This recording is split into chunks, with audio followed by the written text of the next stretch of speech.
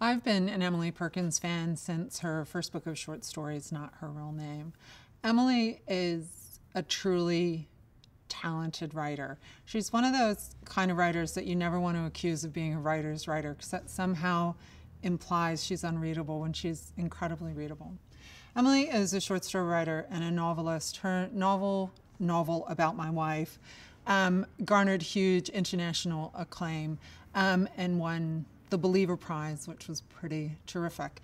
And the novel told the story of a marriage, and like her new novel, The Forest, which again tells the story of a family, and in particular tells the intimacies of a single woman's life, I think the thing that makes Perkins' fiction so completely arresting is her ear for the everyday that she couples with something that is so knowing about the ways in which the world disappoints you.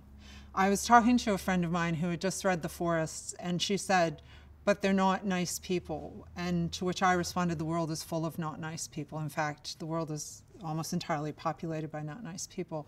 And I think why she meant by that is that in fiction, in so much fiction, including literary fiction, there's a tendency to resolution. There's a tendency for things to work out in the end. There's a tendency for things maybe to be a little bit less like life.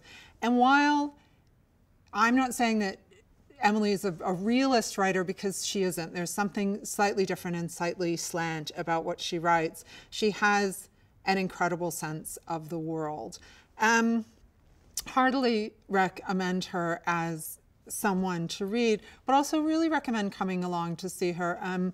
I've seen Emily speak many times, and she's one of the most cogent speakers about the art of fiction I've ever heard. She's very giving and gracious as a speaker and incredibly sensible.